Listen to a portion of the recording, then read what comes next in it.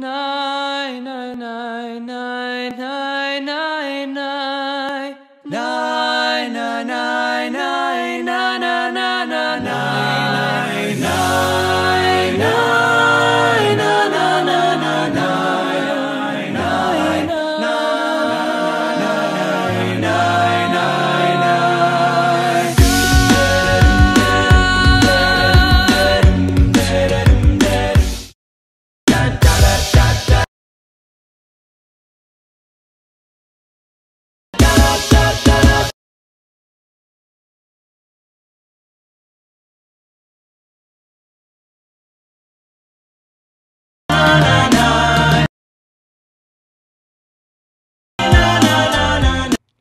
Good morning, Shana Tova and Gamar Chatima Tova. This morning we begin our service by searching the hearts of our rabbis and cantors.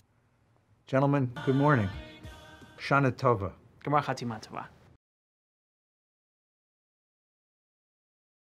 Rabbi Noah, as you begin to pray, what do you bring with you to your prayers? What goes through your mind as you pray? The first thing that goes through my mind is what a burden. What a heavy weight to carry for a community. To try to craft an experience that I'm part of and leading, but also creating a container for everyone to experience their own sense of awe and transformation. So the first thing that I try to do before I start Kol Nidre, or before I go into Yom Kippur, especially in the morning, is I take a couple minutes of quiet and I try to clear my mind.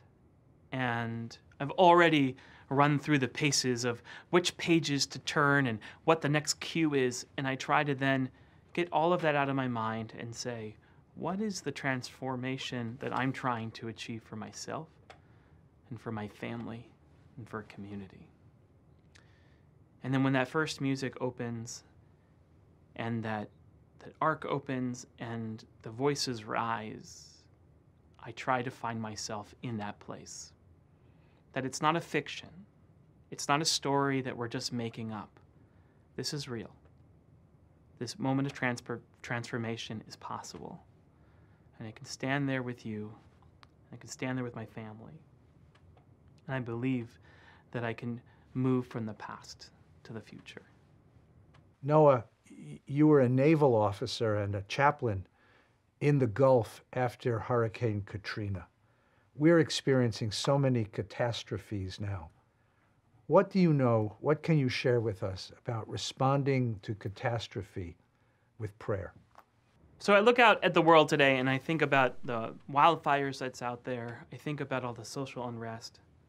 And when I remember from that time, which I think is helpful for us today, and which I think makes the prayers alive for us, is that when you read a piece of poetry or you read a piece of literature and you think about like who by fire and who by water, the answer is us. It's all of us. And it might not be this year for them, but it's this year for me.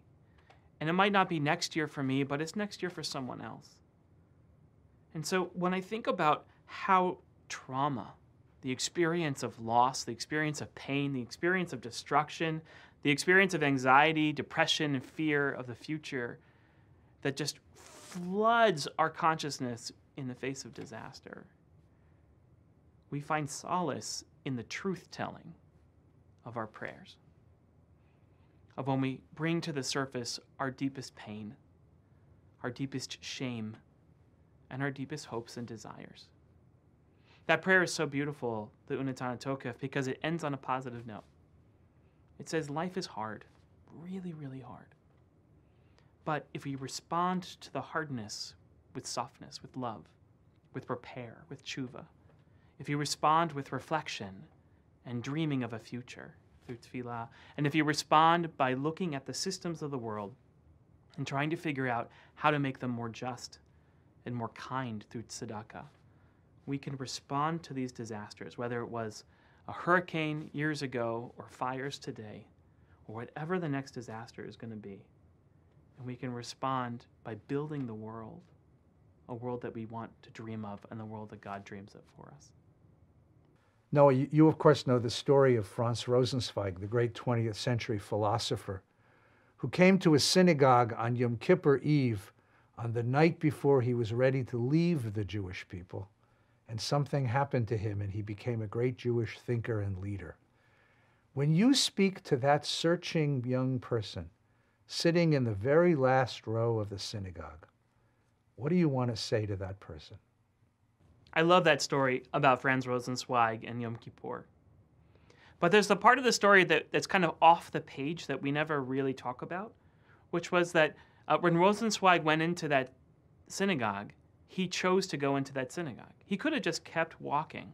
He could have just gone down to the coffee shop and to debate philosophy with his good friends, but he chose, something in him compelled him inside his heart to go into the congregation and to open. And that's the number one choice I think anyone in this world has to make. Is your heart open for growth? Is your mind open for learning?